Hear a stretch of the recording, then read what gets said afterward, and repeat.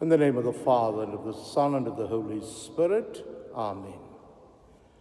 My dear brothers and sisters in Jesus Christ, we are on the 22nd Sunday of the Ordinary Time.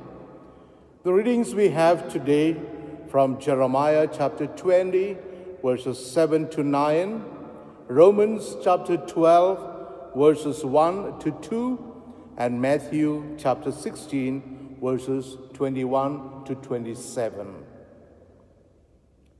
Soon after Peter confessed that Jesus is the Christ, the Son of the living God, Jesus mentioned the cross and the suffering that are necessary components of his messianic mission.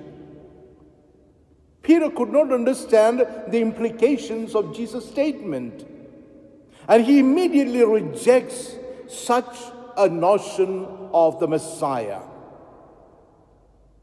Peter's reaction can be seen as normal because no one would wish oneself suffering and shame, and no one would wish loved ones such. The quick rebuke of Jesus is very striking. "Get behind me, Satan. You think like humans, not like God."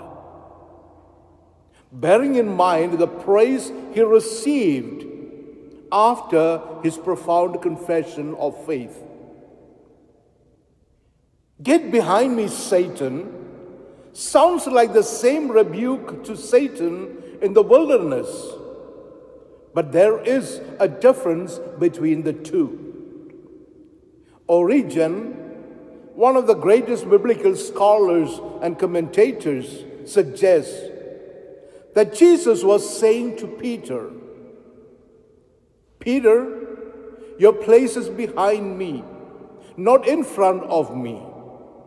It is your job to follow me in the way I choose, not to try to lead me in the way you would like me to go." Satan is banished from the presence of Christ, and Peter is recalled to be Christ's follower.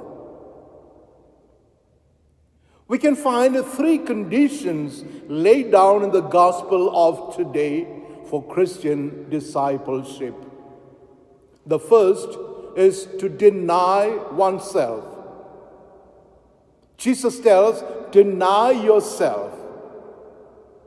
This implies evicting self-thoughts and desires out of our hearts.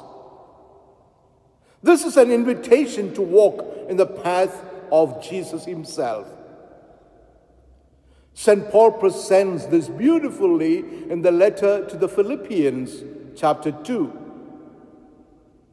His state was divine, yet he did not cling to his equality with God, but emptied himself to assume the condition of a slave, and became as men are.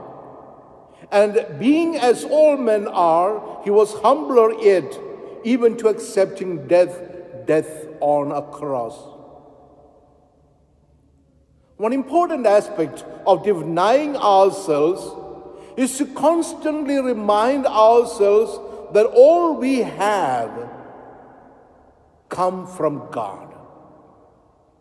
Our successes or the good and privileged positions we may occupy in the society should inspire us to gratitude to God and service to humanity, and not pride and arrogance.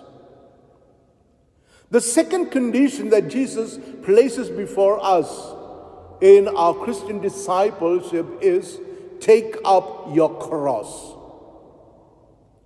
This reminds us that there is no life without challenges.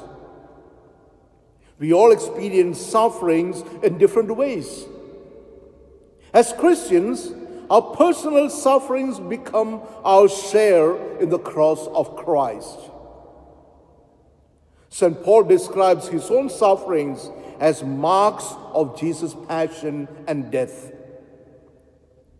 We are encouraged to take up our cross when we suffer by serving others, like taking care of the sick and the loved ones, or our life partners.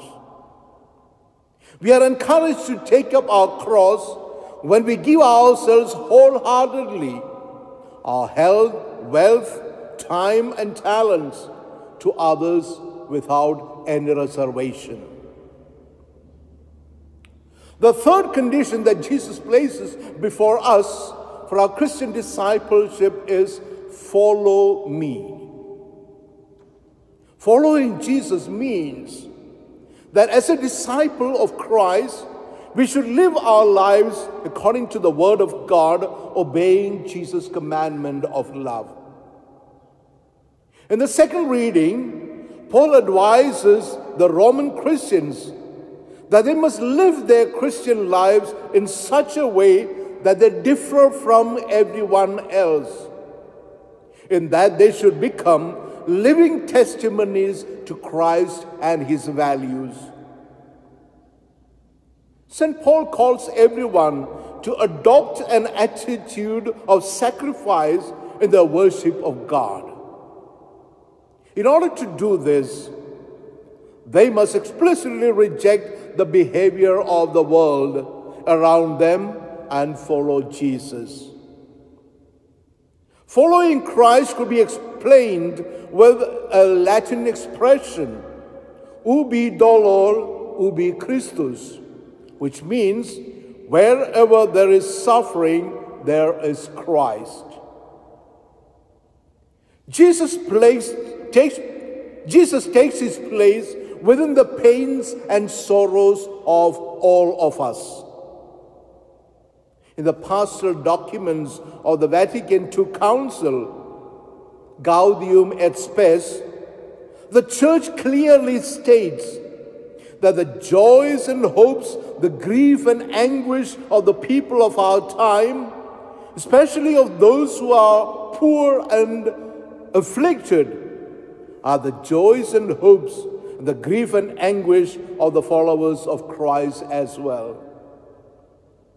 The Church identifies itself with everyone that is poor, that is afflicted, that is suffering, and are open to God. The question that we need to ask ourselves today, my dear brothers and sisters, is, do we see Christ in the faces of the suffering humanity, or do we just sit and judge them? We know there is so much suffering in the world today. We see it in the faces of those who are forced by war to leave their homelands to other places, subjected to the rigorous process of being accepted as refugees in foreign lands. We see suffering on the faces of people who are displaced due to natural disasters. We see suffering on the faces of those who lost loved ones to terrorist attacks, which happen often these days. We are called to empathize with those who suffer. In Matthew's Gospel, Jesus says, I was sick and you visited me, naked and you clothed me, hungry and you fed me. This is the key that opens the door to the kingdom of God. Therefore, let us ask ourselves a personal question today. Do I become a living testimony to the presence of Christ and his values in today's world? May God bless each and every one of us, and may God bless us in the name of the Father, and of the Son, and of the Holy Spirit. Amen.